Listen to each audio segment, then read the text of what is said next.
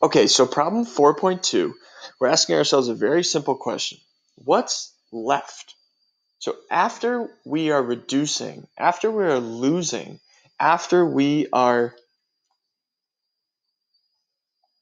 decaying, this is where that word comes in, decay. We're asking ourselves, what is left over? So the question we were asked was something along the lines of, Diego has $100 and he spends a quarter of that. So what is left over after he spends a quarter? So we have a couple ways of thinking about this, right?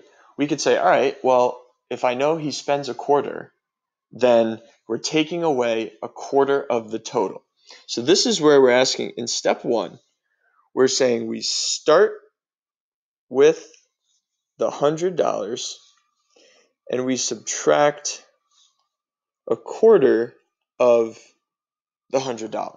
So that's what we're saying right here. We start with 100 and we subtract a quarter of it because you spent a quarter of your money. Okay, step two is really what we're doing in step two is if you notice that 100 shows up twice. So this here is we have a common factor. There's that phrase again. We have a common factor of 100, and so we pull that out. So we put the 100 on the outside, and then there's 100 minus a quarter of it. Now, step three here looks like what we did is we just simplified 1 minus 1/4, which gives us 3/4. And then the only difference in step four is that we usually put the 3/4 in front. So if you asked yourself the question, well, how much do you have left over after you spent a quarter of your money? I think all of us could kind of sit there and just think, well, I'd have 3/4 left. Because if you start with your whole and you take away a quarter, then whatever's left, 1 minus a quarter will be whatever you have left. So this is kind of it's just a way to illustrate how that idea works. So we know that you're going to have 3/4 of your money left over if you spend a quarter of it. All right, so let's think about this then in number two. A person makes $1,800 per month, but 1/3 of that amount goes to pay her rent. What two numbers can we multiply to find out how much she has after paying her rent? Well, think about it, right?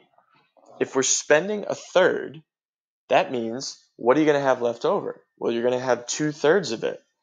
So you're going to have 2/3 left over, and you need to times that by whatever your total was.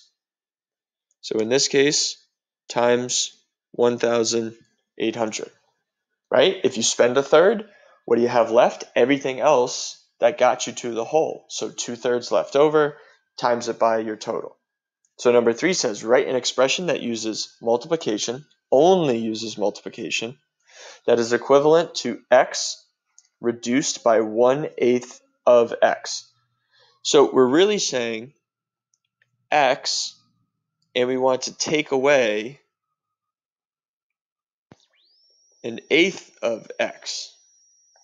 So it's the same idea, right? If we're taking away a quarter, we have 3/4 left. If we're taking away 1/3, we have 2/3 left. So if we're taking away 1/8, we have 7/8 left. So we can write an expression 7/8 times x. That says we took away 1/8, and so we have 7/8 left over. So we're all this word decay is always thinking about what is left after some of it goes away. And that's the idea we want to continue with here in this lesson.